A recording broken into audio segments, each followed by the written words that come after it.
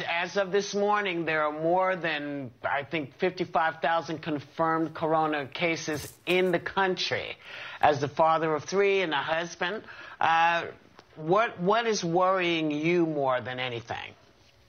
All the uncertainty. We have no information. I mean, this is new to everybody, and nobody can speak with any level of, we really don't know the facts. And so we learn new stuff every day. And as a parent, as a citizen, that's frightening. Hey, Mark, it's Megan. I know that you have teenage children, and we have all seen these videos of these spring breakers in Florida partying and saying, if I get coronavirus, I get coronavirus. Kids in Kentucky are having coronavirus parties. Why do you think this serious message, for whatever reason, just isn't translating to a lot of, and I've been corrected, Generation Z kids, not millennials? Kids think they're, nothing can go wrong, that they're not vulnerable to anything. And I mean, I had to have the conversation with my 16-year-old in particular. I mean, when this all first started happening, I was like, well, I'm going over to my friend's house. No, you're not. Well, they can come over here.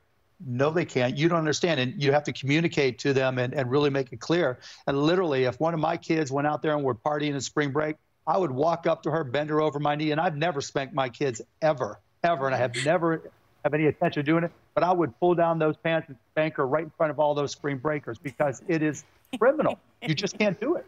I'm with you on that, Mark. This is Sunny. Because I have a 17-year-old, and I had that same discussion with him. You can't go anywhere, and they can't come here. In January, though, experts were raising the alarm about the coronavirus to President Trump, and some say that his refusal to respond quickly, efficiently, appropriately enough cost lives, American lives. What are your thoughts about his leadership during this pandemic?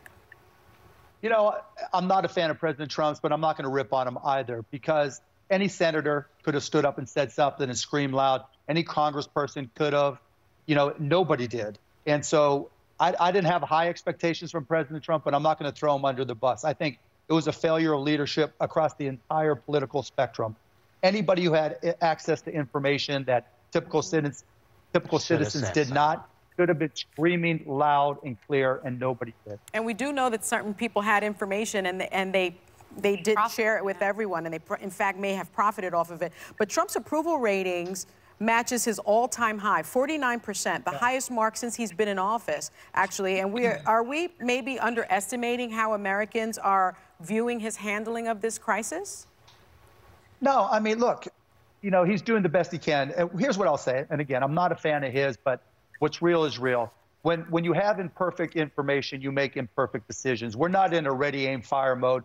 We're in a ready, fire, aim mode. And that makes it tough. And so no matter what he did, it's going to be wrong for some people. So I think it's the first time we've seen him actually defer to experts at some level. Now, he still goes off on tangents, and he still rambles about things like he's prone to do.